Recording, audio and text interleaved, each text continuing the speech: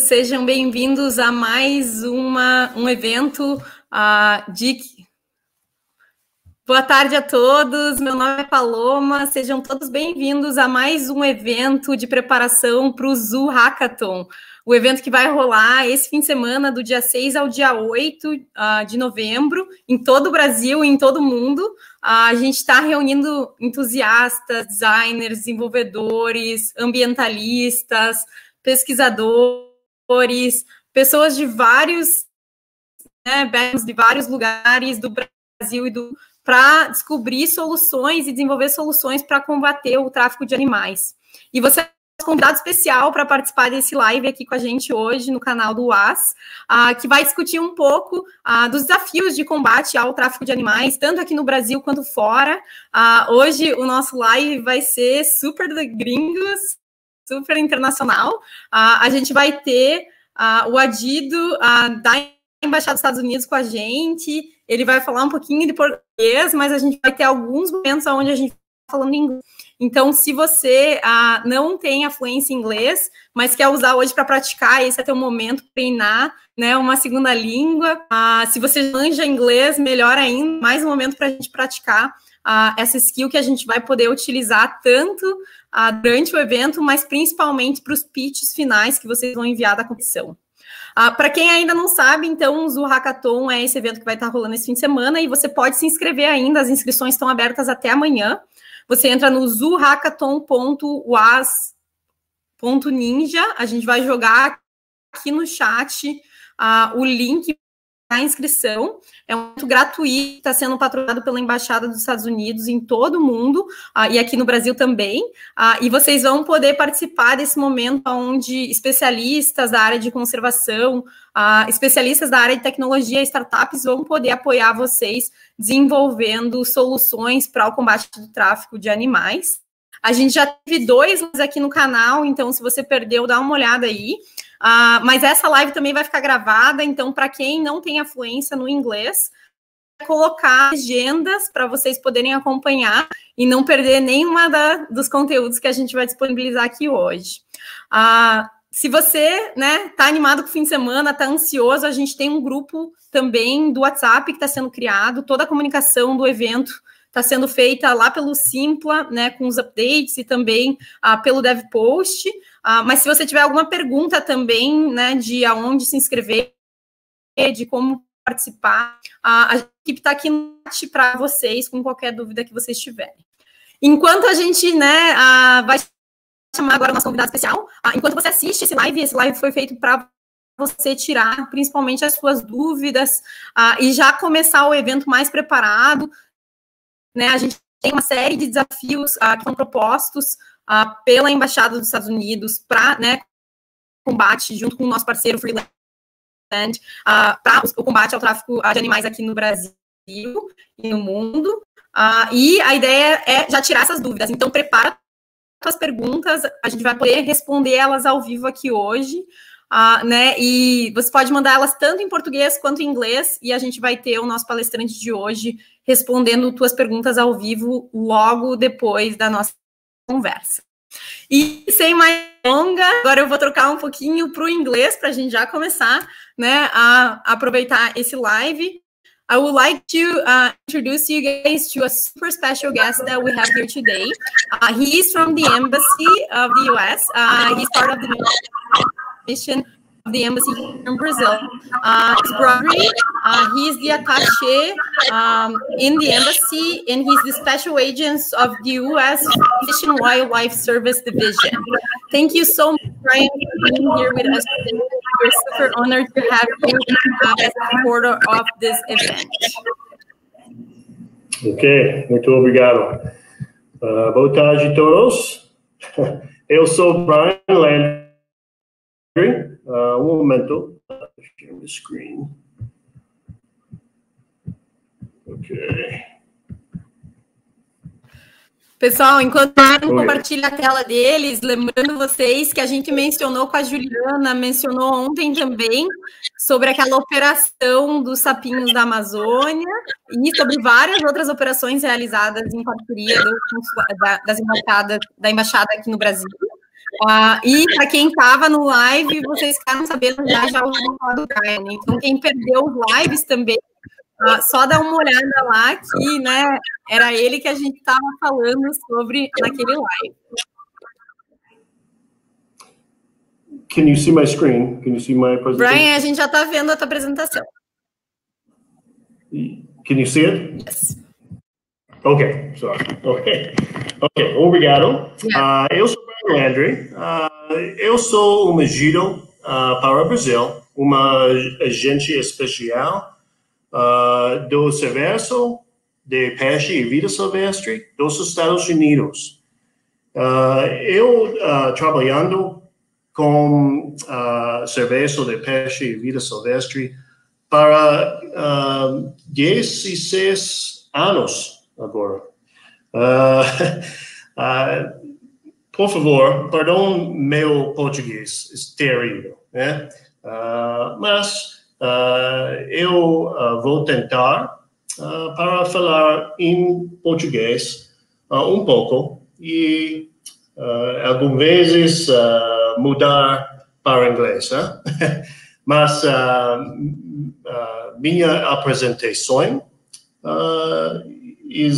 está traduzida, né? Translated.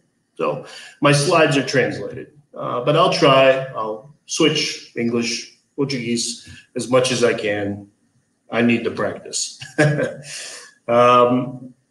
Mas agora eu trabalho na Embaixada dos Estados Unidos em Brasília.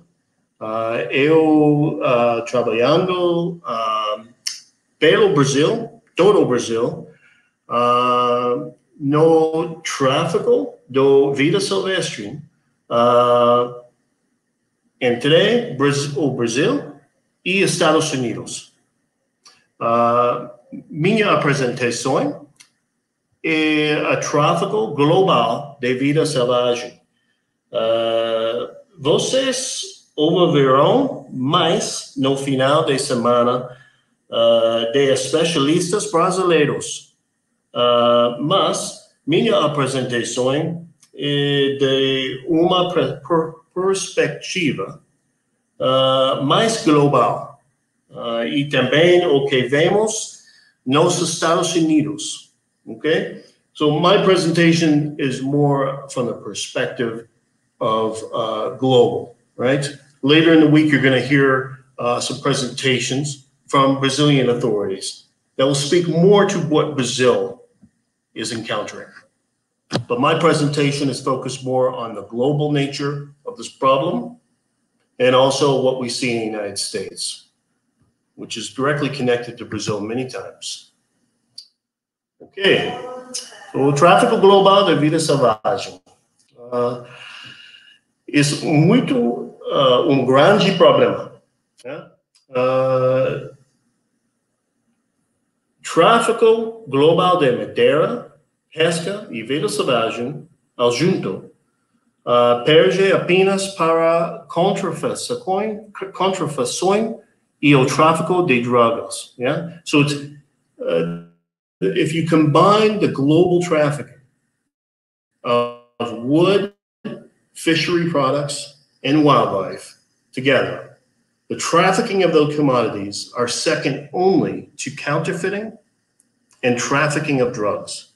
So this is a huge global problem. So why is wildlife trafficking important, right? Many of us care about animals. Many of us care about wildlife. But let's say you don't care much about this issue. Why should we care? Why is this important? There are many reasons. Number one, o tráfico de animais selvagens é componente da atividade criminal organizada. So it's part of other crimes. Many times wildlife trafficking is connected to other crimes that criminals are performing. Por exemplo, lavagem de dinheiro e crime financeiro. Também, efeitos dos ecossistemas enteros. So it affects entire ecosystems. For example, removing coral from a living reef for the aquarium trade. The removal of that coral is going to affect the entire ecosystem. Y también, it affects the extinction of whole species. Ejemplo, matando rinoceronte por seu chifre. So if we think about rhinoceros and the fact that we have poachers killing rhinoceroses just for their horn, for the Chinese medicinal trade. We've had species of rhinoceros go extinct already, and many species are facing extinction just for that very reason. Y también prejudicia y coleta legal. So it affects legal harvest. For example, if you think about sustainable fishing, pirarucu, a species do Brasil, não é? É muito importante. You think of the sustainable, legal fishing for that fish versus the illegal poaching, right? So that illegal poaching component takes away that resource that could have been legally fished during a legal season. Another reason, it takes away the availability of resources from indigenous peoples. We have this problem in our own country, Estados Unidos. Indígena do estado de Alaska. Yeah? Our indigenous depend on hunting and availability of marine mammals to eat, to live. And when we have poachers killing walrus, for instance, for their ivory, it affects that resource and the very lives of indigenous peoples. And I know that happens as well in Amazonas.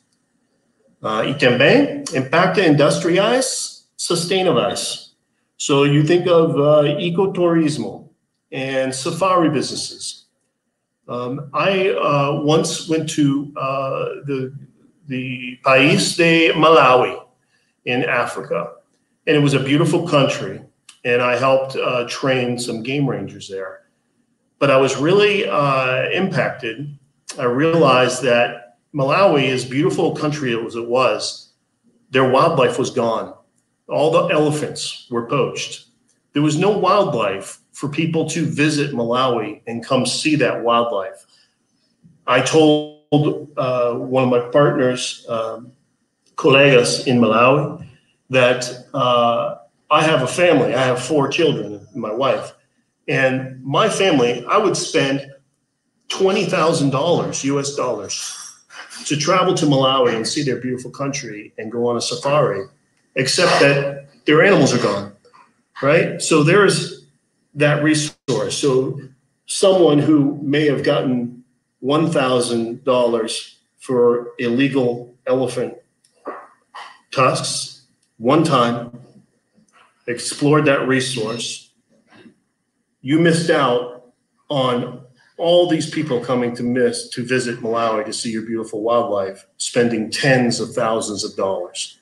So it has muito impacto industrial sustentáveis.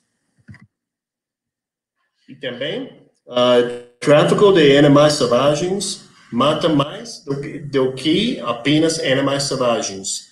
Mais de 100 guardas florestais foram mortos no ano passado. Every year, around about 100 game rangers throughout the world are killed in the pursuit of wildlife trafficking.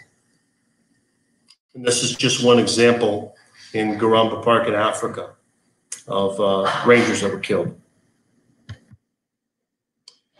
So in Estados Unidos, temos ordens executivas prudenciais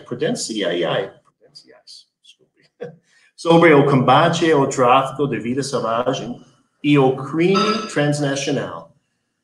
So we have an executive order that was signed by our past president, Obama, and a most recent executive order signed by our current president, Trump. Both of these orders instruct the United States government to work on issues combating wildlife trafficking, both within the United States and globally. And a big part of these executive orders is instructing the US government to work together. So in the past, minha agência was almost solely responsible for counter wildlife trafficking. We're very small, pequeña agencia in Estados Unidos. But these executive orders tell larger, mais grande agencias like FBI that you shall work on this and you'll work with Fish and Wildlife and other agencies on this issue. So this is an important executive order. Em Estados Unidos, temos muitas leis sobre a vida selvagem. Mais importante é a lei chama o Lacey Act, Lei Lacey. E também outra lei, I'll explore one moment. But we have more than just one wildlife law in the United States. We have many. And a lot of those laws overlap each other. We also have outras leis. Aplicação este crime. So we use in Estados Unidos a lei de contrabando para vida selvagem e também a lei de conspiracy. Em outras leis aplicar para muitos crimes. So these are general federal laws that we can apply to wildlife crimes. Criminais podem ser combinadas com outras violações de lei de vida selvagem. So if we have a violation of the U.S. Lacey Act, but they also smuggle that wildlife, we can combine the different laws. Combinar estes leis. Just checking in, you guys can hear me all right? The slides are progressing. Yeah, we can hear you. Okay, thank you. Muito importante o Convenção sobre Comércio Internacional de Espécies Ameaçadas de Extinção, or CITES, as we call in Estados Unidos. In Brazil, provavelmente CITES, but it's tratado internacional, almost quase todos países or mundo in the world, almost every country in the world is part of this very important treaty. As you can see, incluindo Estados Unidos e Brasil. CITES tem como objetivo proteger espécies altamente negociadas da exploração, mediante acordo de todas as partes, para monitorar de perto o comércio de espécies selvagens listadas pela emissão de licenças especificadas das CITES. So it's an accord, a treaty. And this treaty really binds us together as countries to collaborate and coordinate on the trafficking ambos flora e fauna. Yeah? So not just wildlife, but also plantas, madeiras, flora e fauna. It's a muito importante treaty, tratado. And it actually works as a mechanism for countries to work together. For example, Estados Unidos does not have a very good relationship with the country of Iran. right? I can't normally pick up the phone and work with colleagues in Iran. But guess what? Iran is part of this convention, of this treaty. And this is a mechanism where we can actually work directly with Iran on issues of wildlife trade. And a very good example of that is caviar. Caviar comes from an endangered fish called sturgeon. We have them both in the United States, and Iran has them as well. Iran ships a lot of caviar to the United States, and we work with them on trade issues, both legal and illegal, based on this treaty. And I can tell you that that wouldn't normally ever happen, except under this treaty. There really is very few mechanisms we can work with Iran on any trade issues, but this incredible treaty is one of them. For example, so this is an example of how CITES works, okay? So, exemplo, a fazenda de jacarés, say in Brazil, a fazenda de jacarés, laceando, so a licensed Brazilian facility, a farm. It's legal, it is legal, okay? Pode demonstrar legalidade. So they can demonstrate they have a legal licensed farm. The Fazenda de Jacarés legal aplica e recebe permissões e etiquetas. Etiquetas, isn't that what you would call this tag, CITES tag? I'm not sure como se diz em português. Etiquetas. Recebe permissões e etiquetas de exportação das CITES do Brasil. Exportação da Fazenda de Jacarés para a Itália, com permissões CITES adequada e peles com etiquetas. So the tag, these skins have to be tagged with these CITES tags and have a CITES permit. Itália aceta remessas conformidade com os CITES. So Italy can only accept those shipments if they're legally tagged and legally permitted from Brazil. O produto decoro e produzida na Itália e a empresa obterá licenças CITES subsequentes para exportar e vários países. So after all this legal mechanisms take place, Italy can then make a leather product and then export it to other parts of the world, including these other CITES countries with a CITES permit. So this is an example of how this works, how CITES works in the international trade of wildlife. There are many thousands of CITES species.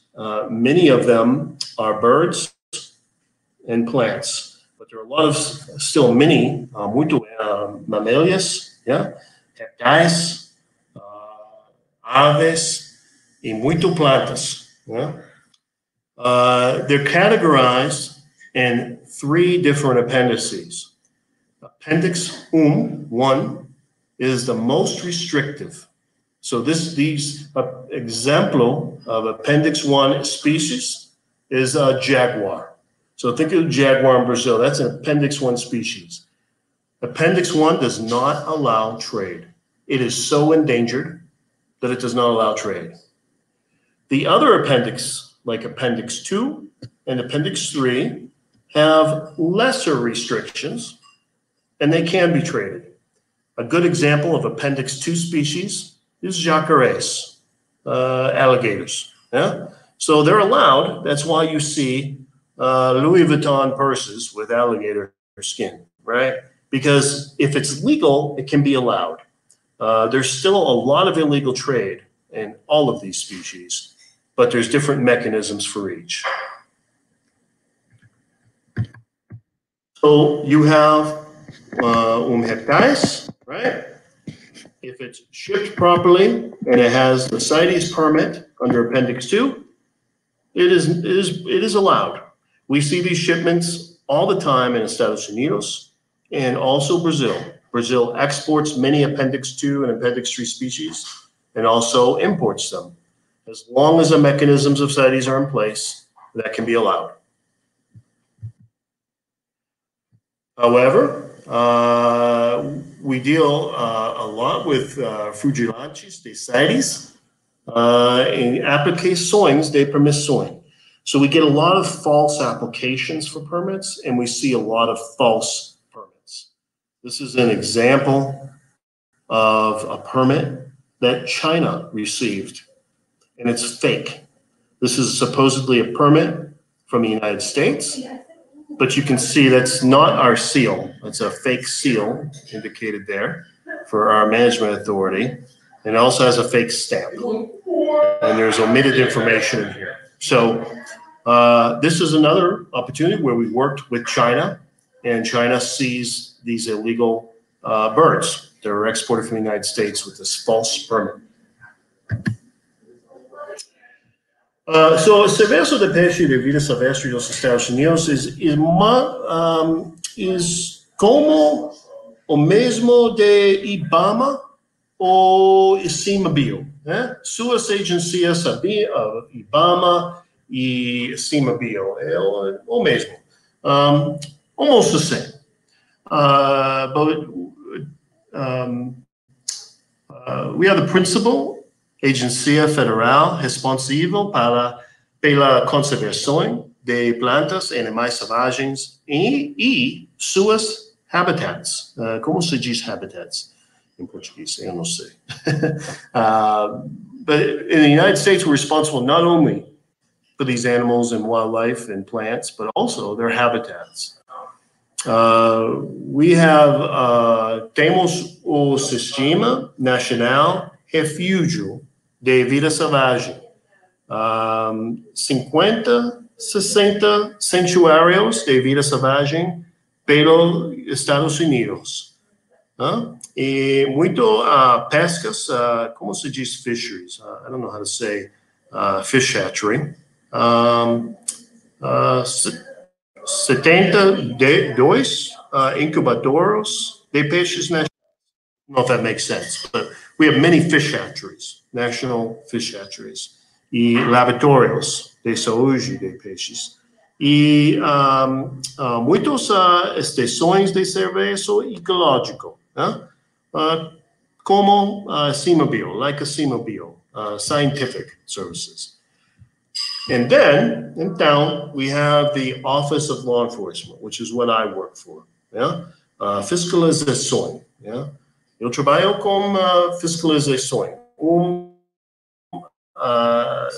pequena, a small part, we're a smaller office, edifício de serviço de pesca de vida silvestre. So we're a much smaller component of my agency, of the agency.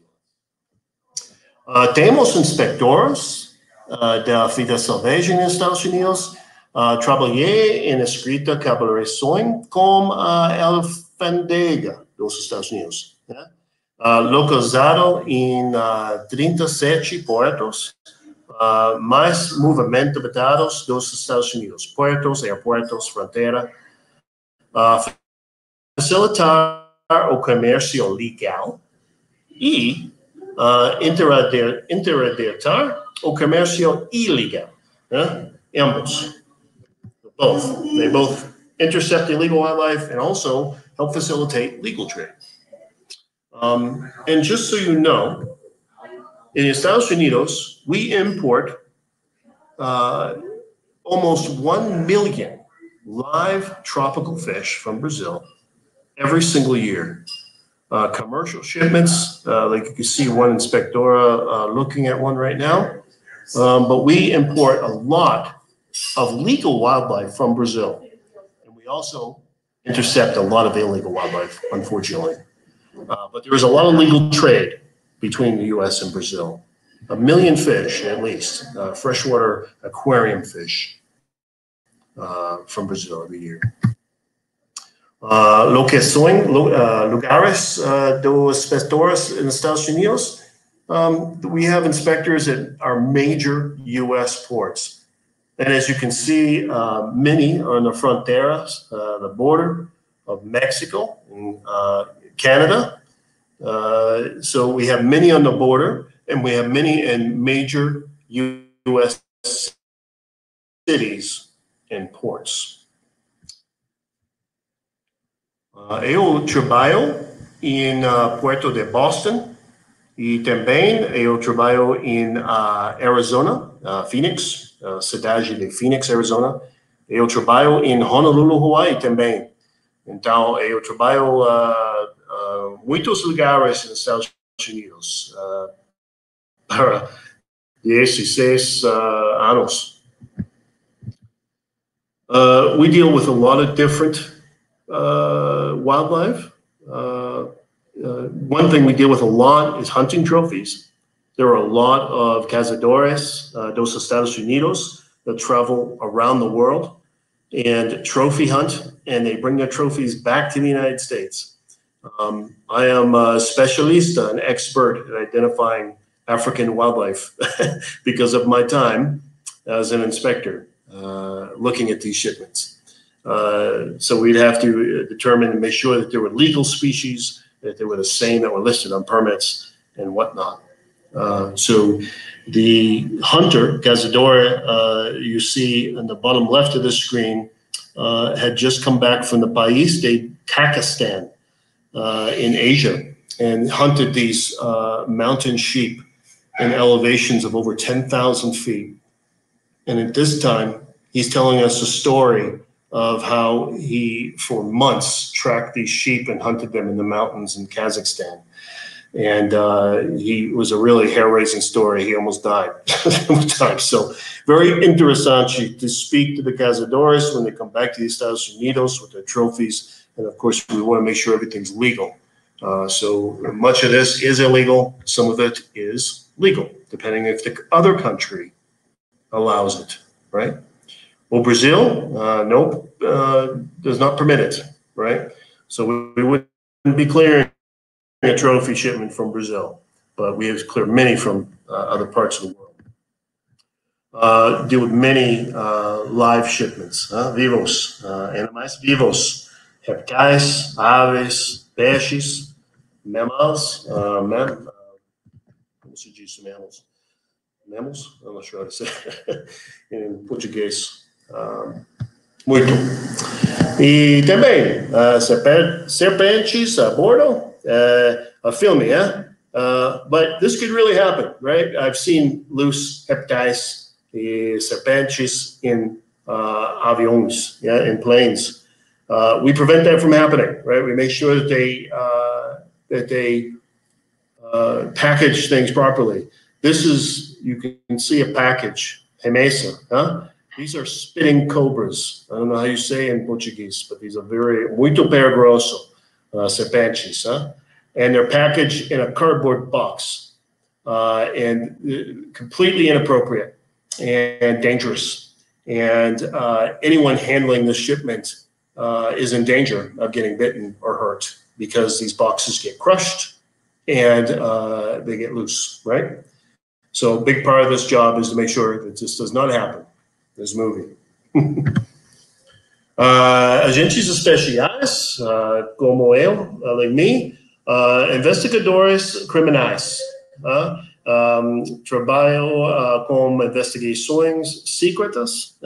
We do a lot of undercover work. Some of these pictures are agents, agentes secretas on hunts in Alaska, doing undercover work. Aplicar leis federais sobre vida selvagem e recursos naturais. We also trabalho com investigações internacionais sobre tráfico de vida selvagem. So we do a lot of international investigations. And part of my work here in Brazil is really to build transnational investigations. So we shouldn't just seize, illegal wildlife from Brazil, right, and just be done with it in the United States. We should work directly with Brazilian authorities so that we can have a transnational investigation of both the illegal shipper in Brazil and the illegal importer in the United States. That's muito importante, yeah? Muito importante. Temos laboratório forense somente para animais selvagens em estado de Oregon. nos Estados Unidos. O único laboratório forense totalmente certificado do mundo, especializado apenas em crimes contra a vida selvagem, genéticas, balísticos, patologia, identificar espécies e hora de morte. Algumas vezes muito importante para investigações. Identify poisons, contaminants, right? Venenos, como se diz poison em português? Contaminants and causas de morte, né? Impressões digitais e evidências vestigiais. Testemunhar em tribunal. Então, our specialists, our forensic scientists, they come and testify in court for us. And so you can see a picture here of our lab examining 2 endangered wolves in the United States that were killed by ranchers intentionally. And so we have to show that the ranchers illegally killed these animals. So there's a lot of work that needs to be done in our lab to show the ballistics, how the animals were shot, what position they were shot, and things like that. Muito importante. E também temos forense digital. Examinadores forenses digitais certificados. So we have a very good digital evidence unit. And these agentes came from otras agencias. Estes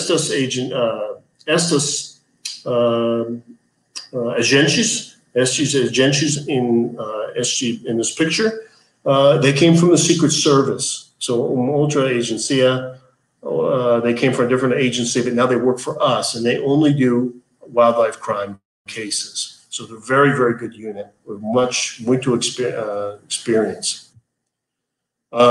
This is a website that's muito interessante, very interesting website, fws.gov/lab.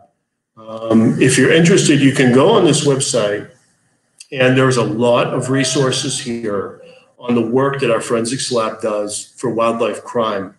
And so it's very interesting. If you go on this website, even for 30 minutes, you'll learn a lot about illegal wildlife trade and wildlife crime and some of the resources, recursos, that nosso laboratório tem, that they have there. So this is a very interesting website that you can go through. I think your browser may translate this into Portuguese as well.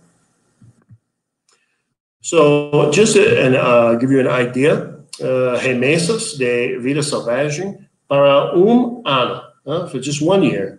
Our major ports, grande portos, Nueva York, Los Angeles, some of our Miami, big ports, a lot, muito trade, right? Commercial, ambos legal e ilegal, right? But if you look, we only have 120 inspectors in total in the United States. And they were able to, if you look at the numbers here, this is over $6 billion worth of trade of just wildlife in 1 year that they handle at these ports, these 120 inspectors. So this is a lot that they deal with, much like your IBAMA inspectors no Brazil. They deal with a lot of trade with very few people. So, importação. This is uma remessa de répteis in Miami. Uma remessa. É muito difícil para inspector and to inspect. You can see these boxes. These are properly contained because they're in boxes so they can't escape. Yeah, but this is very difficult to inspect and look at the shipment. This shipment has hundreds of different reptile species that the inspectores must confirmar, and make sure are legal. It is muito fácil para contrabando in essas remessas. Yeah, it's very easy to smuggle illegal wildlife in shipments like this that have declared legal wildlife, right? Because you can't inspect everything, and this is very difficult to look at. And not only that, dangerous. Many of these reptiles, venenoso. Many of these are venomous. So you take a lot of precautions and a lot of time to inspect them.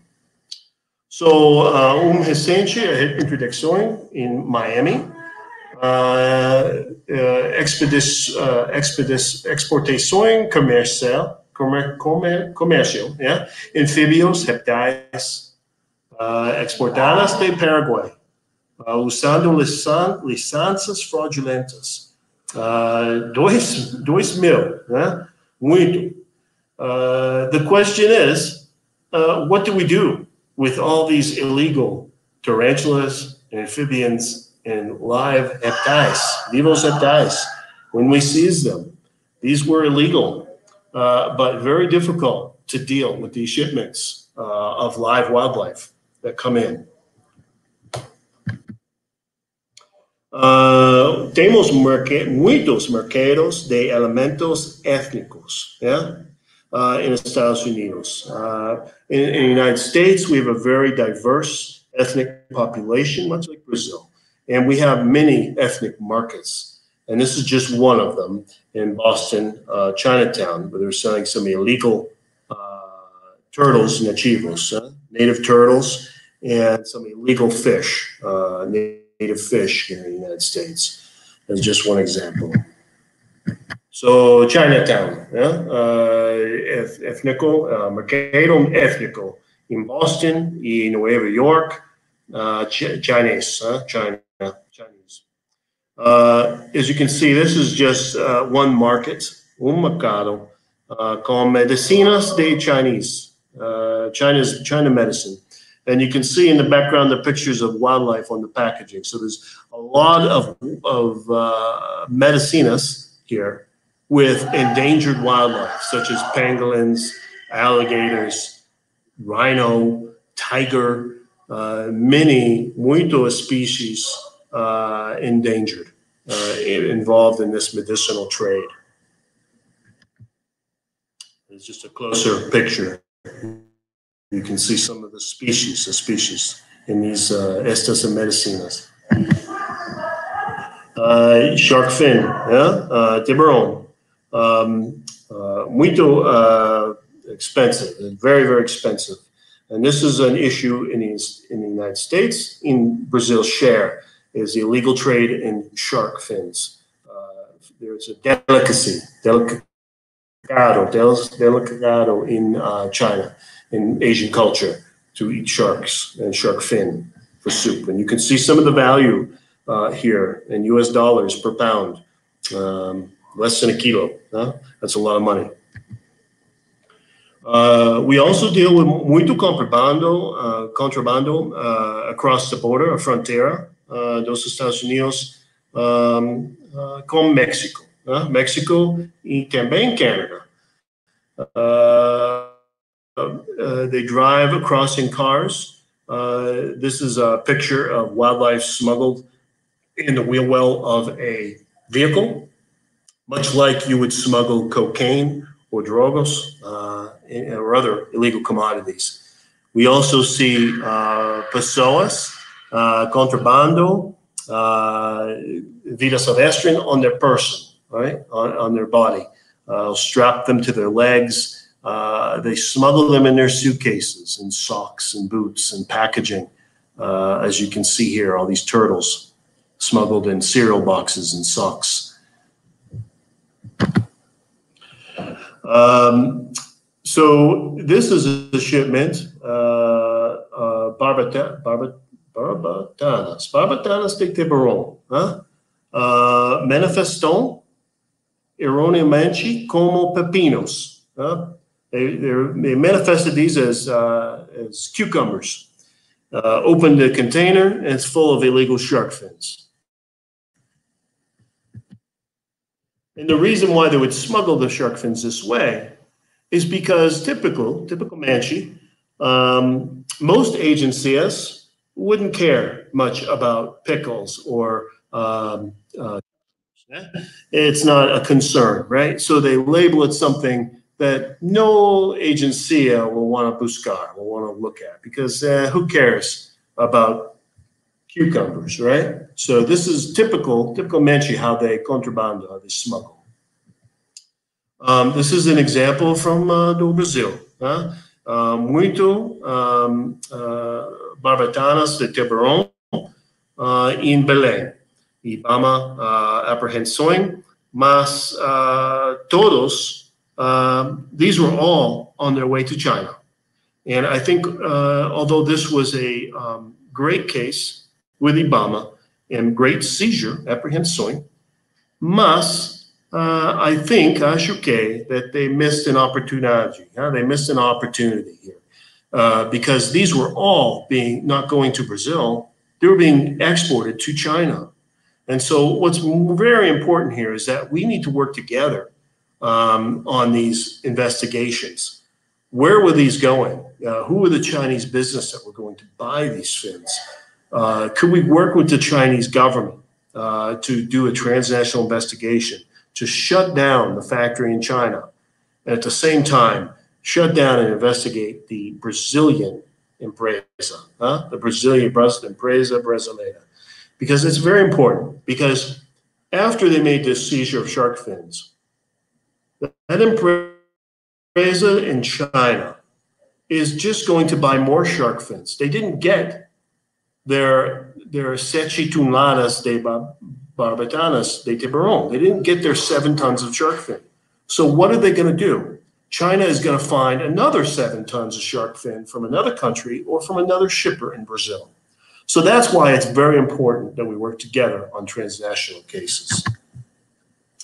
Otro ejemplo, ovos de tartaruga, sea turtle, marinho, contrabandeados en bagaje especial. This lady is not very happy. You can see she's lost all her sea turtle eggs. In Central American cultures, many they believe these are an aphrodisiac, like Viagra, medicina Viagra. Então, they smuggle them. They're Appendix 1, illegal, and they smuggle them in baggage and bring them in. And if you go to many El Salvadorian bars in Estados Unidos, if you look Hispanic, or if you're Hispanic, you can go into some of these bars and ask for a sea turtle egg, and they'll sell you one. And so we have many investigations in Estados Unidos on this very issue, because a lot of these endangered sea turtle eggs are smuggled into the United States this way in personal baggage. Now, this particular woman is what you'd call like a drug mule, yeah? So she doesn't have anything to do with this trade. She is carrying this illegal contraband to the United States for payment. And what she explained is that she was going to get paid the amount that covered her plane ticket for her to go back and see her mother in El Salvador, right? So her humping these illegal sea turtle eggs got her enough money so she can travel back to El Salvador to see her family. So sometimes in this situation, this isn't the real smuggler, right? That's just someone who's doing it for a plane ticket. This is an example of a case I had in Arizona, cazador casado ilegalmente no México e então importados dos Estados Unidos. So he paid $76,000 US to go on this illegal hunt in Mexico, and they doctored up the the paperwork, made it look legal, and then he imported this trophy into the United States. And so this investigation revealed that, in fact, the permits and the hunt were illegal and false, and we seized this trophy. But this shows you the value that just a single trophy for some of these very highly endangered species will fetch. So this hunter paid that much money to hunt that particular animal on a very specific island in Mexico, that was renowned for the largest sheep. So this hunter wanted to have the largest sheep trophy that he could get, and he paid that much money just to hunt on this illegally on this island. So that gives you an idea. There's otro ejemplo, chifre de rinoceronte y oso de tigre, remédios tradicionais Chinese, contrabandeados no foro inferior da mala. This was a grandmother, a little old lady. She was a nice lady, and she didn't, you wouldn't think she'd ever do anything wrong. But here sewed into the bottom of her suitcase are these illegal medicines made from tiger and rhino horn, sewed into the bottom of her suitcase, much like you would do with bricks of cocaine or drugs. Yeah, so incredible length people will go to smuggle wildlife, the same as drugs or any other illegal commodity. Yeah. This is a recurring muito problema em Estados Unidos da Amazônia. Né? Estes aves, these came from Venezuela, acho que, no Brasil, mas species amazonas, né? Aves vivas, tranquilizadas e contrabandeadas in model. I can't read this, I'm sorry. But these birds were tranquilized and smuggled into hair curlers. Modeladores de cabello, and then smuggled into New York, JFK airporto. And this is recurring. This happens between 6 and 12 times per year, just in the New York airport alone. So these are little songbirds that are protected, and they're prohibited from being imported to the United States. So the only way you can bring them in is to smuggle them in a manner like this. Most of these birds died in transit, and the ones that didn't die, we had to euthanize them because we had concerns about disease, and these birds bringing disease to our native birds in the United States. So all of these birds die if they don't make it through this smuggling capacity. Here's an example of statuas falsas. We deal with this a lot in the United States. Arte africana, manifestadas como arte africana, marfim, contrabando de elefante in dentro. So this marfim, illegal elephant ivory, illegal to import to the United States, they smuggle it inside wood art statues, very craftfully. And this particular shipment, we would have never found it, except this story, a forklift in the warehouse of the airline went around the corner a little too fast and hit one of these boxes full of wooden art from Africa. And when it hit a wood statue, and ivory spilled out all over the floor in the American Airlines warehouse. And so when that happened, we were called, obviously, and we found all of this smuggled ivory stuffed into these statues in this large and very messy and difficult to inspect African art shipment. We have muitos exemplos de tráfico de animais selvagens nativos dos Estados Unidos. Alguns exemplos, exportação de pele de jacaré americano. So this is American alligator. Jacarés caçados no estado da Louisiana, ilegalmente, marcado falsamente com sentidos, como se diz, tags, etiquetas. de CITES da estado de Flórida.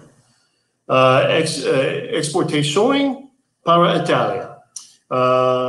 Violações de lei LACI e também violações de CITES. So these were legally hunted in Louisiana. They brought them to Florida and tried to tag them with illegal tags saying they were from a different state. And we caught them in this instance. Shark fins, this is un problema in Estados Unidos y Brasil. In Estados Unidos y Brasil, we no comer babatadas de tiburón in Estados Unidos, no Brazil. Mas they do in China, right? So there's a lot of illegal fishing and trade in shark, and all of these commodities are exported from both Brazil y Estados Unidos, primeramente para China. Each one of the shipments in this this particular case, this shipper from Florida export this amount every single week, and he would export on the weekend when he knew the inspectors were not working. He would drop off these pallets of shark fins for export to Hong Kong. Each one of these shipments was valued at 100,000 US dollars. They were worth 5 times that amount in Hong Kong. So the Hong Kong importers would sell them for approximately $500,000. So there's a lot of value in this illegal trade for both illegal fishermen, the exporters, the importers, and the ultimate commodity, which here you can see a bowl of shark fin soup in China that can sell up to $100 US dollars just for a single bowl of shark fin soup. So along the value chain, there's a lot of people making a lot of illegal funds.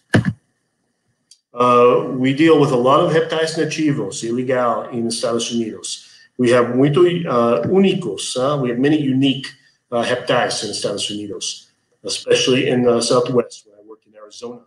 I worked with many poachers poaching illegal répteis in Arizona and shipping them to Europa, primeramente. Yeah? Exemplo, né? Uma species nativa dos Estados Unidos. So a U.S. collector can get this amount, these amounts for their turtles in the United States, and they sell just single turtles sell for thousands of dollars. And this particular species of turtle can sell up to $15,000 for one turtle.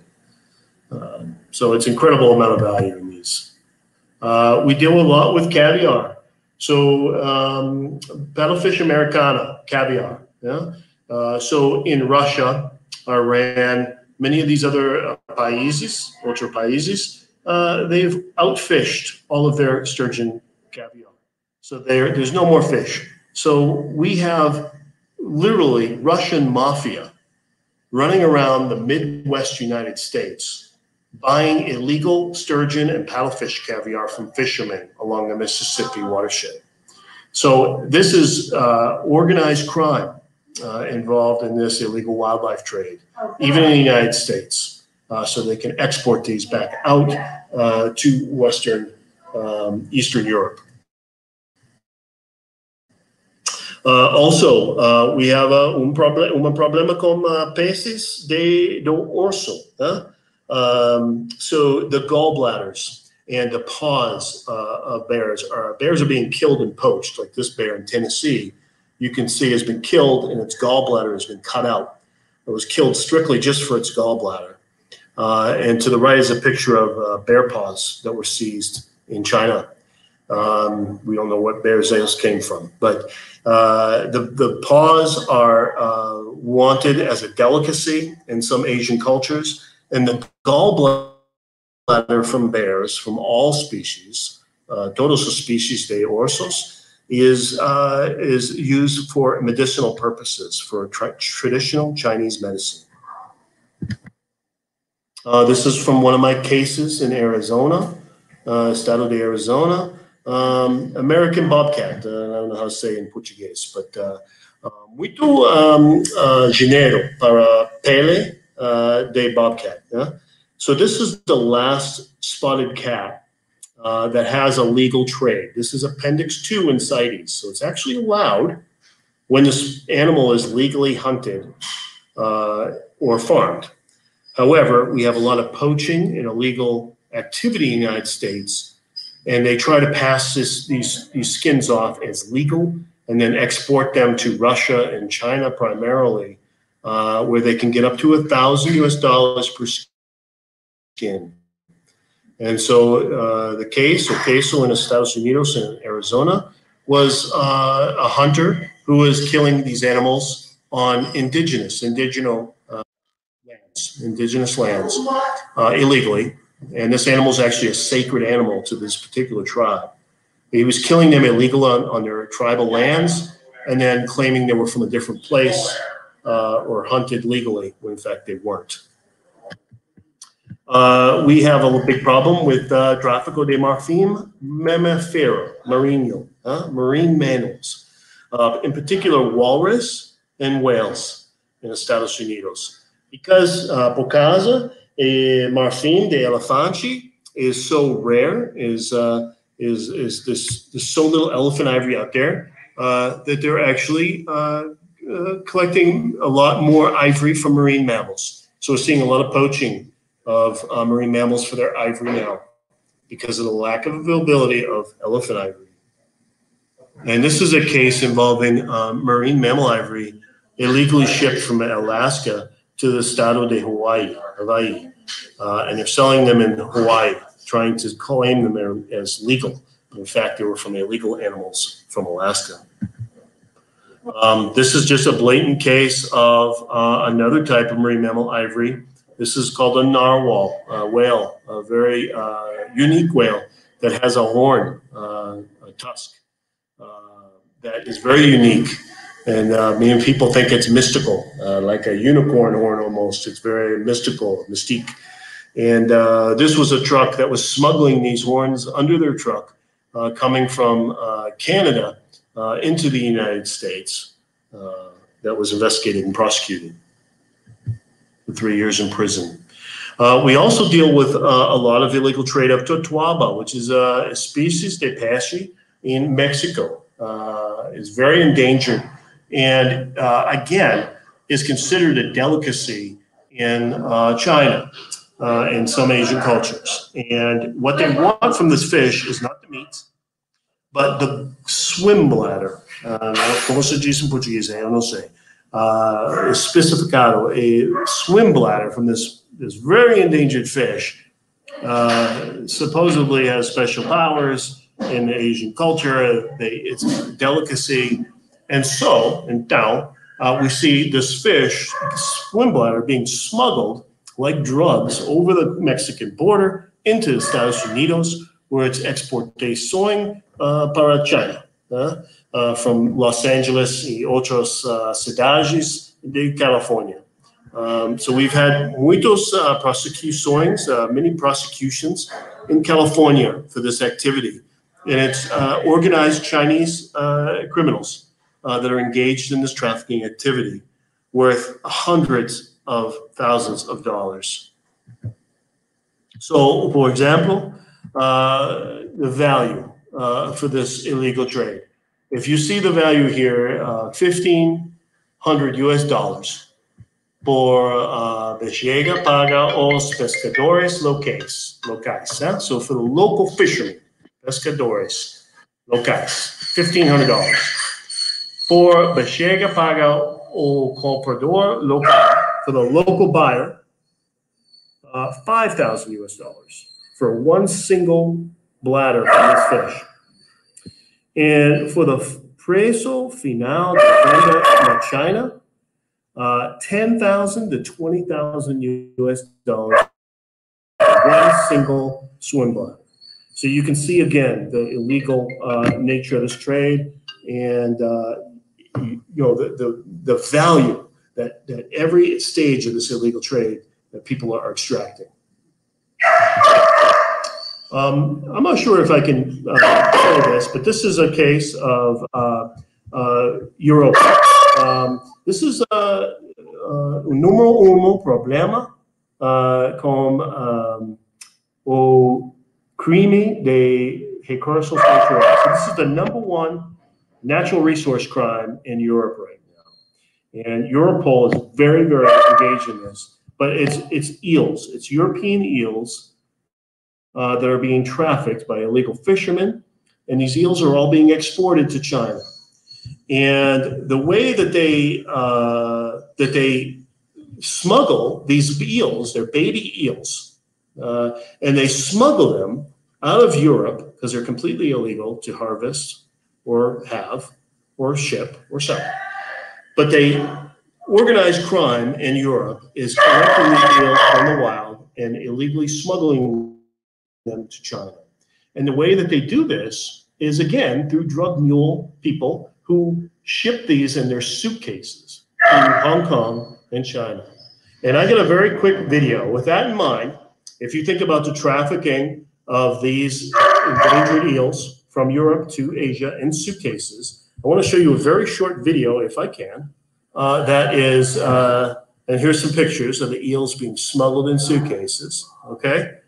With that in mind, I want you to watch this very short video to give you some perspective. And this video is from Guardia Civil in España, in Spain. So this is their Spanish federal police. Can you see that video, guys? Can you hear this? Can you see that? Yes, we can see. Okay. This is no sound. It's no sound, but you don't need sound to see what's going on here. This is the federal police with a federal search warrant with a business in Spain, Empresa de España. Remember, these eels are illegal to possess or fish. And you can see all the tanks of illegal eels. And there they are. You see baby eels.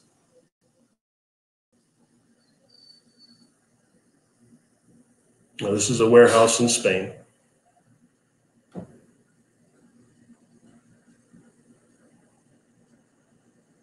And remember what I said about the motive, modus operandi de contrabando. Huh? They smuggle these out in suitcases. There are 360 brand new suitcases against the far wall of this warehouse. So this gives you an idea, and of course, seizure of cash. 37 million euros worth of illegal eels were seized that day. And luckily, they were able to repatriate some back to the rivers in Spain, get them back into the wild where they belong, which is a good happy ending here. But if you think of that modus operandi of how they smuggle those out, and you see that wall of brand new suitcases against the wall, that gives you some perspective about the nature of transnational organized crime engaged in all forms of wildlife trafficking. So, this just gives you a little bit of an idea, and I just thought that was instructive just to watch the video. I'm going to get out of that and finish my presentation here for us all. So this is them releasing some of these eels back to the wild, which is a good. Right. Are we back to the presentation? Bryan, we're a little bit over the time here, so I don't know if you would like to take some questions still, or if you prefer to finish. Yeah, just give me a few minutes. I'll finish up here. So this is, again, where these eels end up in China. They grow the eels out. They sell them in the illegal trade. And then they export these illegal eels all over the world for primarily the Japanese sushi trade. So most of them are exported to Japan. But of course, the United States eats a lot of sushi as well. And so we see these eels come back in a frozen form back to the United States after they were smuggled out of Europe. So again, this is a global problem. So France and Spain are fighting the on-the-ground poaching of these species in their country. Then they're smuggled to China. China is then exporting them all over the world. And as you can see from this simple map, this is a global problem. This is a global issue. And again, this species is listed in CITES. So this species falls under that international treaty that we are supposed to be working together on these issues. So this is a great example of a protected species internationally and how we can work together in illegal trade. So this is myself and one of our inspectors in Los Angeles inspecting one of these shipments of eel from China. And we end up seizing this entire shipment. You can see this container of eel was emptied out. You can see all the boxes in blue and red. And we found that these were these illegal eels from Europe. And we seized this entire shipment. And here is the Chinese document falsely manifesting the species as Japanese eel, when in fact it was that illegal European eel smuggled out of Europe. And this is just a graphic of the values of, we end up seizing 20 containers worth 23 million US dollars in 1 month at the port of New York and Los Angeles of these illegal eel from China. That again, all stemmed from species smuggled from Europe. Another example, Interpol and other international agencies do international operations. One here, this gives you an example. We had 109 países participate in this operation, and we seized a lot of commodities and arrested a lot of people and worked together as countries to counter wildlife trafficking. And just here's a few pictures. Here's one from Chile, some birds they seized, and the picture on the right is from Mexico during this particular operation. There's some more turtles they seized in Mexico during the operation. This is a picture from China. I'm not sure what this guy did, but he's obviously in trouble on a fishing vessel there in China. They submitted that picture. This is a picture from Estados Unidos during the course of the Operation. This is 1,700 endangered sea turtle shells that we seized coming from the island of Haiti. And the picture on your right, the inspector is holding up one of these sea turtle shells, and that's a bullet hole through one of these sea turtle shell scutes. So they're actively shooting, hunting, illegally killing these sea turtles for this illegal trade. And these are just shells going to Vietnam for the Chinese medicinal trade. We engage with the private sector, civil society, NGOs routinely on this issue. So it's not just a law enforcement issue, but we also work with industry. This was illegal walrus ivory that one of our big retailers in Estados Unidos was selling illegal walrus ivory on their website. And sometimes they don't even know it's illegal. And we had to go visit this business and tell them, look, you can't sell that stuff on your website. They took it down, they got a fine. But you know, even the most prominent companies sometimes are dealing in illegal wildlife, even if unknown to them. We also deal with a lot of social media is a huge problem with the trafficking of wildlife on Facebook, WhatsApp, eBay. This is the biggest thing that we deal with in trafficking of wildlife now is on social media. Because muitas vezes, if you're not in these specific groups, if you're not engaged in these groups, you don't even know what's going on.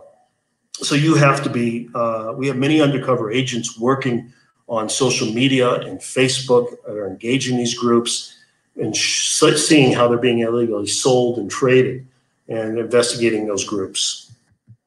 But it's very, very difficult, especially when these groups are operating out of China, right? So these are U.S. endangered species being actively traded on Chinese social media sites. How they got to China, we have no idea. They shouldn't be there.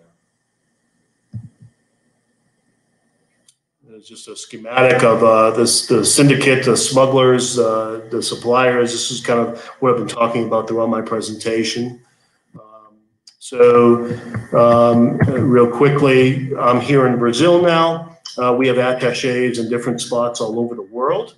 And our job, U.S. GIDOs, our job is to work with these governments and these countries to counter wildlife trafficking, right? We do muito treinamento in many areas, including forenses, técnicas de investigação, fontes e informantes, investigações secretas e crimes cibernéticos e outros. Exemplo, caso conjunto com a Polícia Federal e Obama, operação que ele fez, contrabando de peixes nativos em extinção do Brasil para Estados Unidos e Europa também. Ajuda dos Estados Unidos, junta-se a madeiros de busca no Brasil e ajuda da Polícia Federal em Washington, D.C., participante em entrevistas nos Estados Unidos, violações criminais comprovadas no Brasil e nos Estados Unidos. So again, an important aspect is that Brazilians smuggling illegal endangered wildlife to the United States. Our engagement, we can now investigate suspeitos nos Estados Unidos. Muito importante. E também tráfico de madeira do Brasil e Estados Unidos. And so we import a lot of timber from the Amazon in Estados Unidos. It's very difficult to see if this timber is actually legal or illegal, but through my working with IBAMA and other agencies in Brazil, we're able to better coordinate and better determine where this timber actually came from. Because as you can imagine, we deal with muito falsos documentos. We deal with a lot of document fraud. We see documents in the United States that make the timber look legal. But when I work with autoridades do Brazil, we find out they're fraud, right? Or the shipment is illegal. And so it's very important that we work on this. And in the past ano passado, em Estados Unidos, apreensões 15 remessas de madeira do Brazil, from Brazil, that were illegal. So in the past year, we've seized 14 shipments from Brazil that were illegal that we would have never known unless we worked with Brazilian authorities. And so, meu email aqui. If you have qualquer perguntas, you can email me. But I'd be happy to take any questions now if there's time. I provavelmente preciso some help, ajudar com translation, if that's possible. So if there's time for any questions, I'm happy to take them.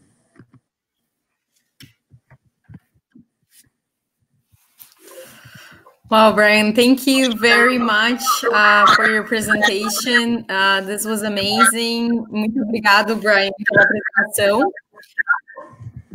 Eu tô com um pouco de delay na internet, então alguns de vocês estão escutando um pouco de eco, mas a gente vai tentar superar isso. É os desafios da vida da pós-pandemia. Eu vou fazer em português e a gente traduz conforme for fazendo a pergunta. Lembrando que essa parte das perguntas e respostas a gente faz em inglês, mas depois vai ter a tradução no vídeo do YouTube para vocês acompanharem.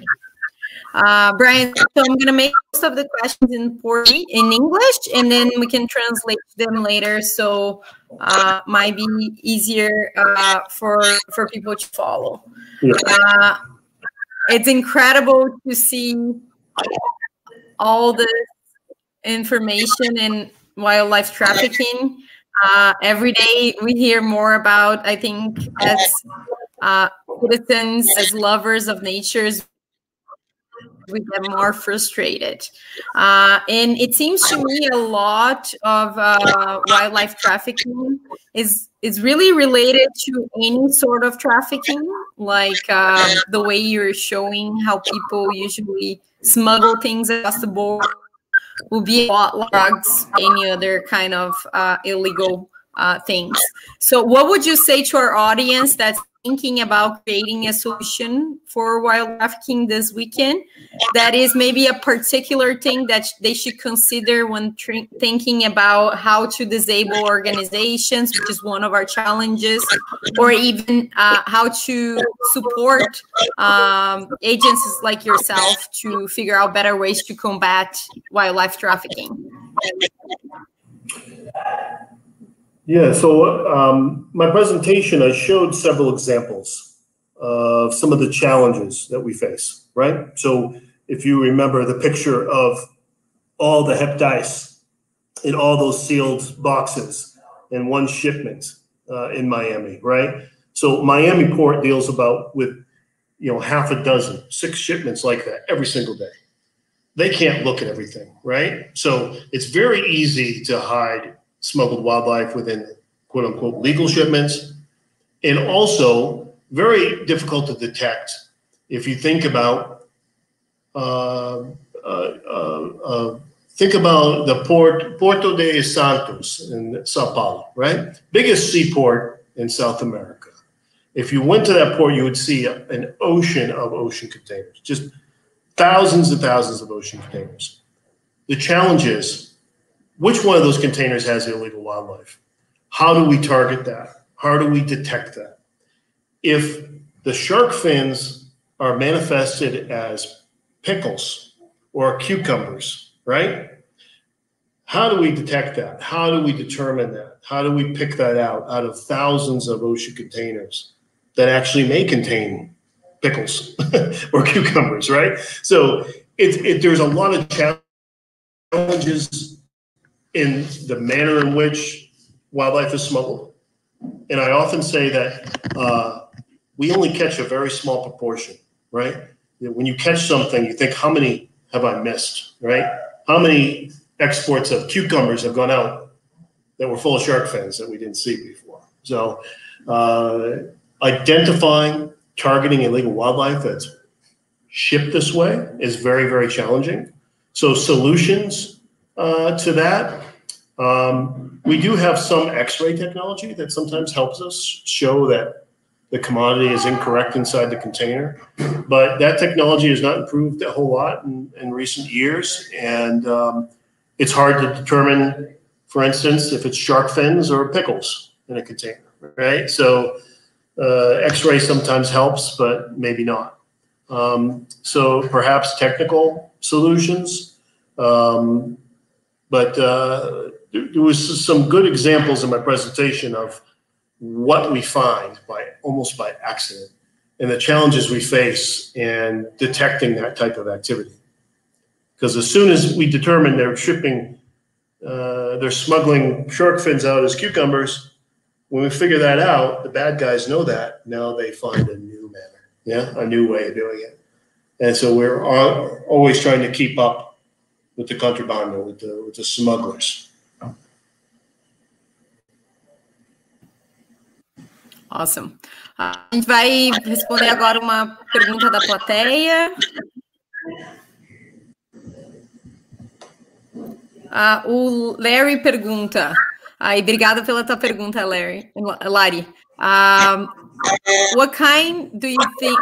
What do you think about technologies as a tool to control the international traffic of animals? Yeah, I mean, that is muito importante, that's very important for us. Like I said, we normally just luck out and catch something, right? But for us to, we don't, like, the other issue is social media. We don't know what's going on in some of these social media sites. There's a grupo de hep dice, 2,000 participantes, So we have 2,000 participants in this one Facebook group on reptiles. And on that group, they're trading, selling, illegally shipping things, and no one knows about that unless someone outside the group is told about it, right? Or is able to join covertly or something like that. So there's a lot of opportunities in social media to perhaps mine out this data. to find out, where these illegal animals are being sold on social media, and to be able to mine that out and perhaps alert authorities so that they can intercede, right? But unless we're ever not told, we don't know what's going on.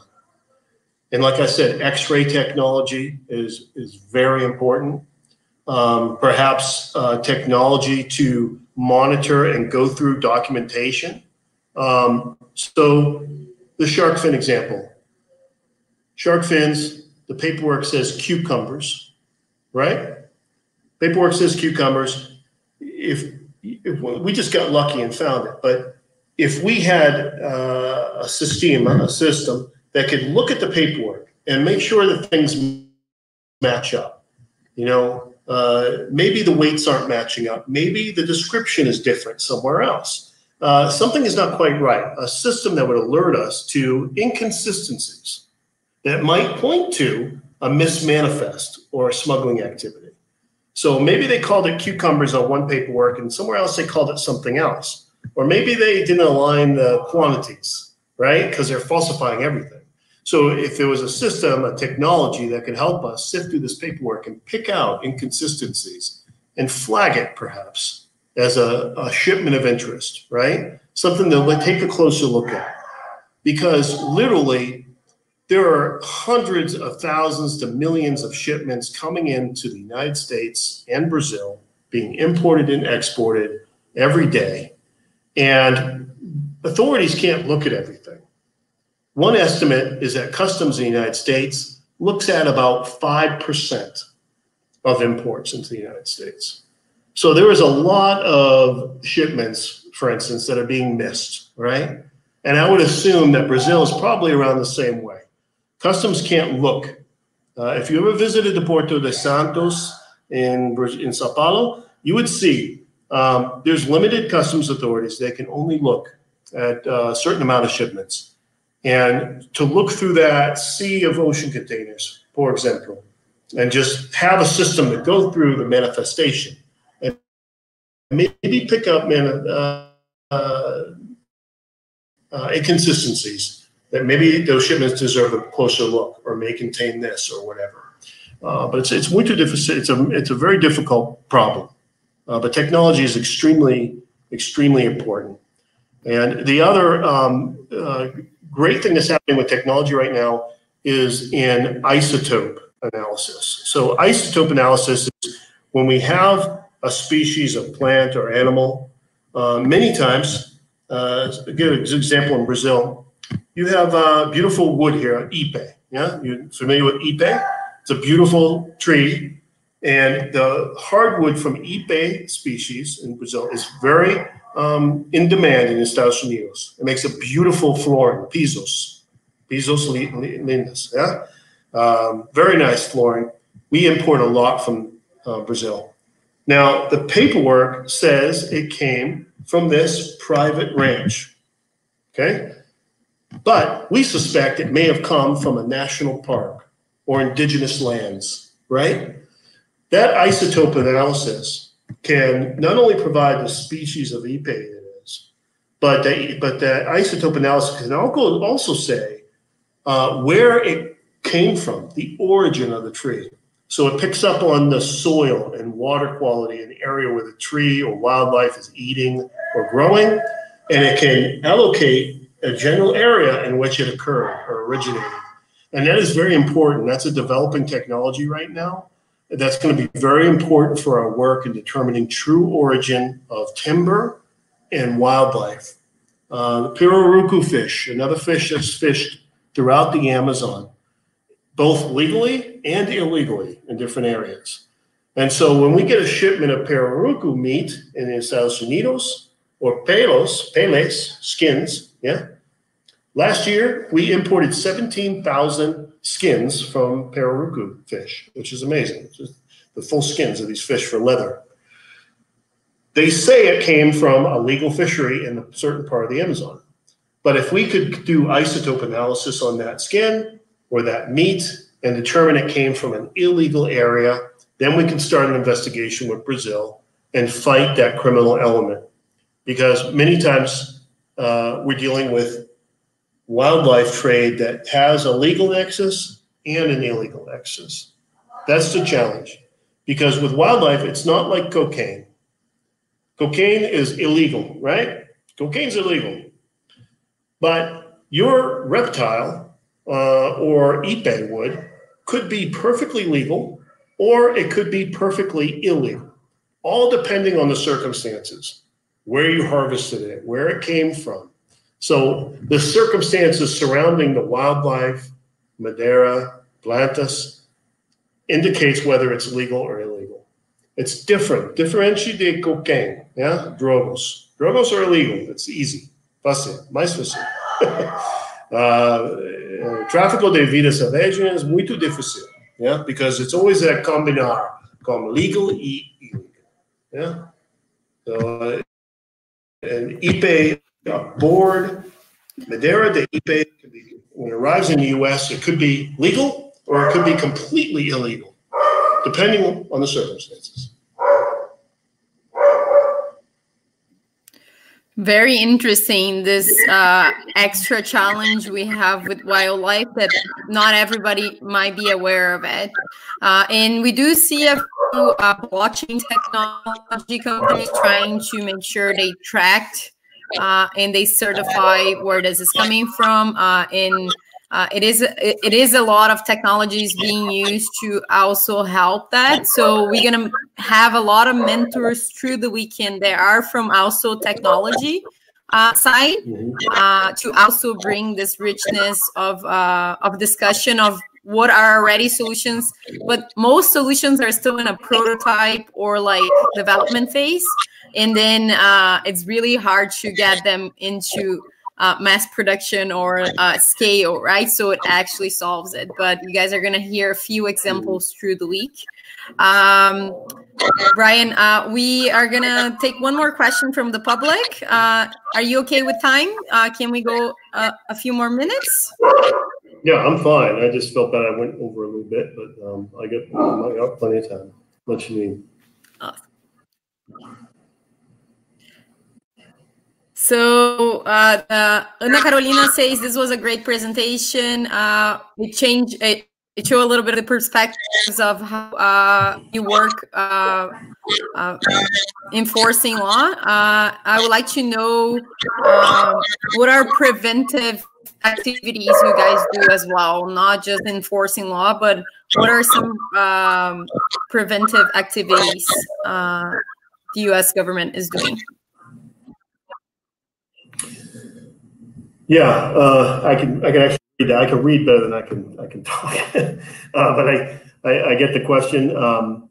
So obviously, my small aspect of this, my Office of Law Enforcement, we do fiscalização. Yeah, we do the enforcement side of it. Equally, or perhaps even more important, is a lot of the work that some of my colleagues are doing in demand reduction. So I'll give you, for example.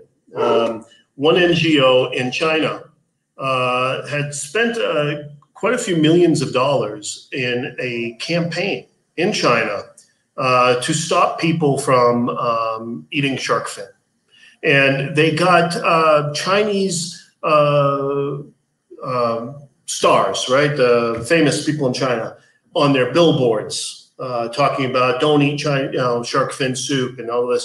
They did a fantastic media campaign to really bring out the issue. Because Chinese culture, if you serve shark fin soup, it's an honor. It's a big thing. You have a guest and you serve them shark fin soup. That's a huge honor, right? So it's more of a cultural thing. Like it's you're rich and you could honor someone by serving them shark fin soup. And they really did a fantastic. And I can't remember the NGO right now, but they did a fantastic campaign in China to dissuade people from serving shark fin soup. And then they did a lobbying effort with the Chinese government. And they were successful in actually getting the Chinese government to come out and say that we will no longer be serving shark fin soup at any government functions. It's completely prohibited. And that was a huge statement from the Chinese government, and it had a big effect on the Chinese culture that, oh, maybe this isn't such a an honorary thing. Maybe this isn't such a wonderful thing, and really changed perceptions. And since that time, we really have seen a decline in the demand for shark, but we're still seeing a lot of illegal trade because the shark that's actually out there is being basically blatantly smuggled, because more shark species have since become protected under CITES. Several years ago, many sharks were not protected under CITES. Recent conferences, they protected the species. So now more species are protected, so there's a lot more blatant smuggling going on. But they did reduce the demand, and that is equally as important to the work that we do. So we try to do the enforcement. You get in trouble, so don't do this, right? But the demand reduction side by NGOs and our partners out there, they put out the message and really tried to change perceptions, change attitudes, right? That's a very, very important aspect, and I know our own government's doing a lot of that. And right now, the work we're doing with timber is we're really scrutinizing timber shipments when they arrive at U.S. ports from Brazil. And we're making sure everything is just right. And if it's not just right, we dig deeper, and then we find more problems and things like that. And so we're putting a lot of the Brazilian shippers on notice that you better make sure that the shipment's perfect, because we're looking at the paperwork, we're asking questions, and it better be right, or we're going to seize that timber in the U.S., or worse, launch an investigation on both the U.S. and Brazilian side. So this work is very, very important. It's really changing the nature of how the exporters do business, where now they're making sure that their paperwork is just right. They're making sure that they're only shipping illegal timber to the U.S., because we don't want to be a conduit to deforestation in the Amazon. We don't want to be a conduit to illegal trade from Brazil. So it's a partnership. So again, there's different aspects, but we're all doing these things to counter this illegal trade. Hope that answers the question. Awesome. Bryan, you mentioned a lot about the government work that you guys do with other governments, and then also with nonprofits. You just mentioned in China, but I was wondering right now, how about the private sector? Like, we hear a lot about the private sector being the one that buys the illegal trafficking, but do you see in this past decade you have been working, do you see a trend of the private sector being more wet? And how do you see the private sector plays in this illegal trading as well? Yeah, that's very important. I mean, a lot of what we deal with are, for instance, we seize a lot of illegal wildlife. So I'll give you an example. There's a company I worked with in Atlanta, Georgia, when I worked there, and I was an inspector. And this company imported tropical fish and live coral and they brought in 10 shipments every single week, hundreds of boxes of live fish and coral. And I would work with them as they brought shipments in. We clear their shipments, the legal ones. And, you know, once in a while there'd be illegal shipments. So they would get 1,000 illegal coral, for instance, live coral from Indonesia. And the paperwork's not right. Turns out it's completely illegal. We would seize the coral. We'd find the company. But then we continue working with the empresa, working with the company, because they can put pressure on their seller in Indonesia to ensure that they never ship illegal coral again, and tell them, look, I'm not going to buy from you ever again. If you're going to be shipping the illegal coral, you better have this permit, you better have this, you better make sure it's legal.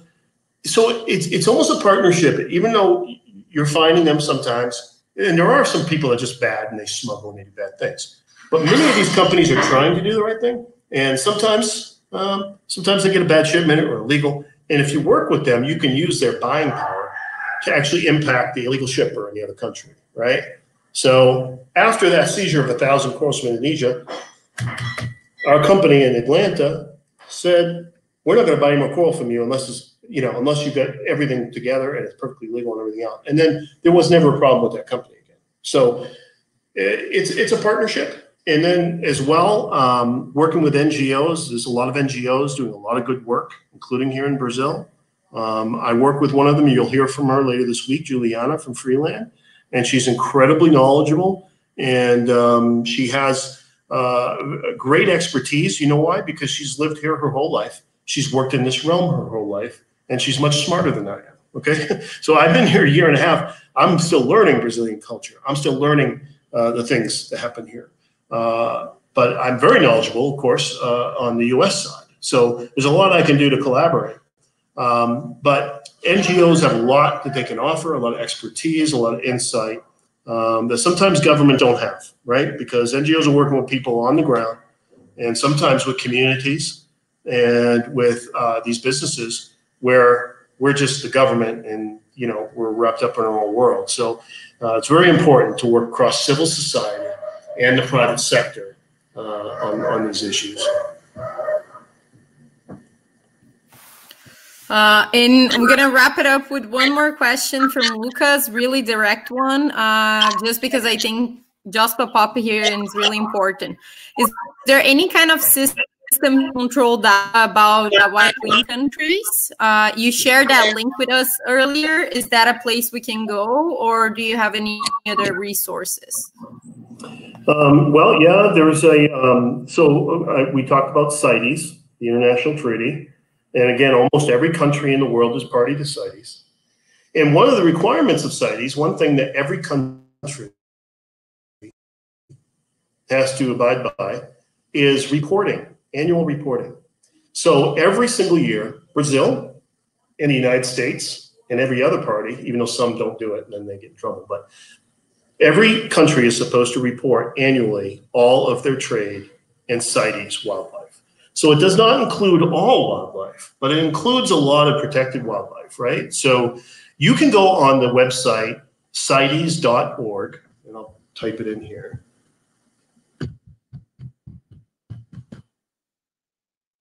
You can go on the website CITES.org, and that website, you can actually go in and review the reports from Brazil of everything that was traded in the last year. So you could pick a year and look at, and you can pick specific species like Pirarucu, right? Or Jacaré, or any other species, or just all of them, and see what Brazil has reported annually to the CITES Secretariat in Switzerland on trade.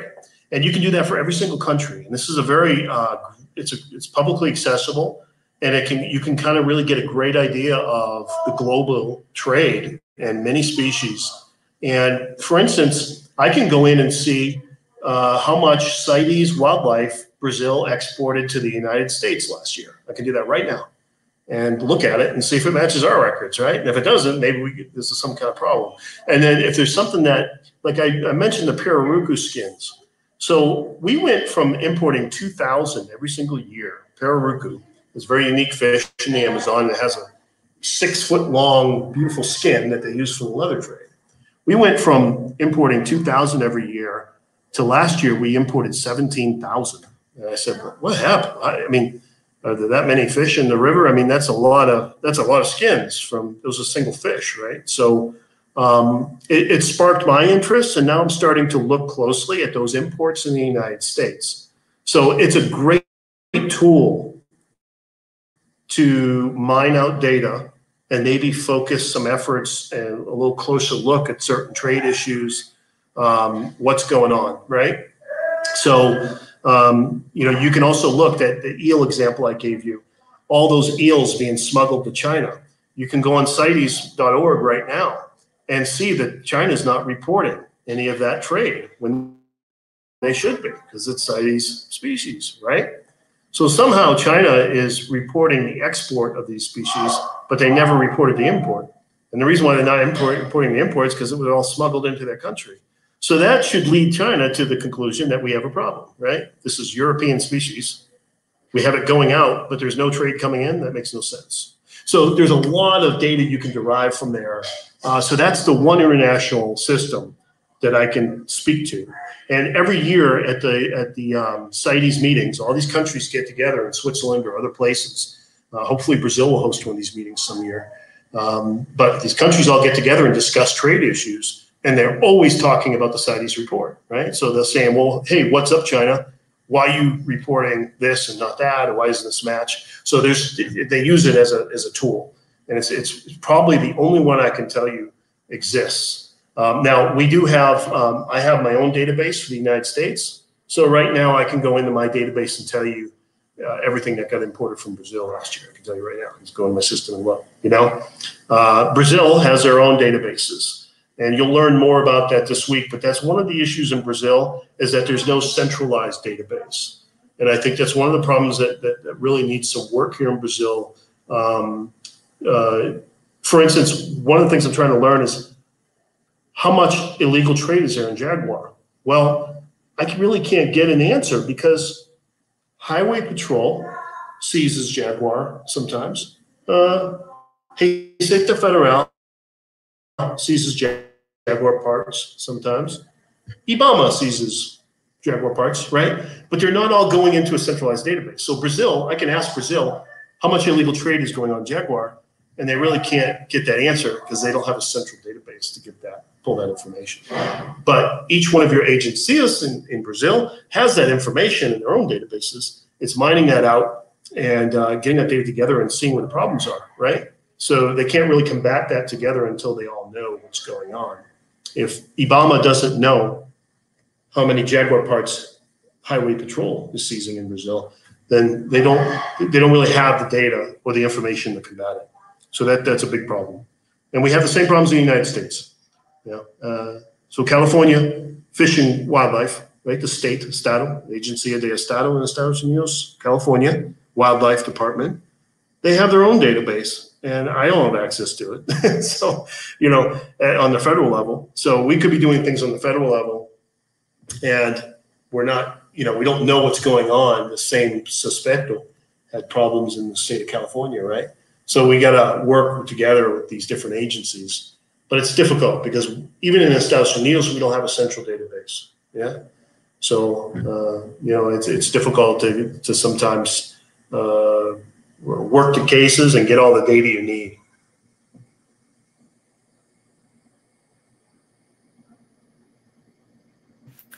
Well, Bryan, thank you very much for being here with us today. It's always an honor to have your support. If you want to give you a few final words for our participants, they're going to be looking to solve some of these issues for you with us so we can wrap it up today. Sure. I just sent my email in the chat box this weekend or afterwards if you have questions. I read Portuguese better. If you email me, I'd be happy to help you if you have questions. But I will be participating over the weekend. I'm going to probably work as a judge after with these projects. So if you want to confer with me by email over the weekend or otherwise, por favor, yeah, please do. I'd be happy to help. But I appreciate you listening to the presentation. Hopefully it gives you some perspective more globally of the issues. You'll hear more about Brazil-centric issues in the coming days. And again, I'm just happy to help you. I'll be participating over the weekend. Reach out to me anytime. And I'm looking forward to seeing your projects at the end.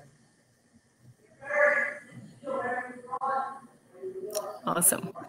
Pessoal, então a gente encerra por aqui hoje, não esquecendo que amanhã tem mais um live às 7 da noite, amanhã começa às 7. A gente vai ter a Juliana da Freeland, que o Bryan acabou de mencionar, também o Paulo Demati, da Polícia Rodoviária Federal de São Paulo, a Juliana Suma, diretora de divisão de fauna da DEPAV, o Daniel Carvalho, que é analista ambiental do IBAMA, e o Daniel Ikinaga, que é analista de dados, cientista de dados da área de tecnologia, trazendo um pouco para a gente num painel os desafios também para combater o tráfico animal. E, né, obrigado por todos por ficarem aqui. Lembrando que esse live vai ficar gravado no nosso YouTube. Compartilhem com seus times. Se você não tem time ainda, não se preocupe. A gente vai na cerimônia de abertura, orientar vocês em todo o passo a passo de como vai ser o hackathon nesse fim de semana. Eu vi aí que já tem gente perguntando a tecnologia que vai usar, né? Se vai usar deixa eu até puxar aqui quem que foi. Alguém perguntou se ia usar machine learning, agora não consegui achar aqui no chat. Mas, né, não foquem por enquanto na solução que vocês vão criar no fim de semana, e sim nos problemas, e amanhã, provavelmente, vocês já vão começar a ouvir, né, vocês já estão ouvindo aqui nos lives mais a fundo quais são os challenges desse ano do ZOOHACKATHON, e a gente vai poder começar a abrir muita coisa do que o Bryan falou hoje, do que o Alexandre falou ontem, e do que a Juliana falou na semana passada, vão estar dentro dos desafios desse fim de semana. Então, garante aí que todo o teu time assiste as palestras, warm-ups, né, no nosso esquenta do ZOOHACKATHON. Lembrando que, para quem não se inscreveu ainda, ZOOHACKATHON.was.ninja, e a gente se vê amanhã às 7 da noite. Tchau, tchau.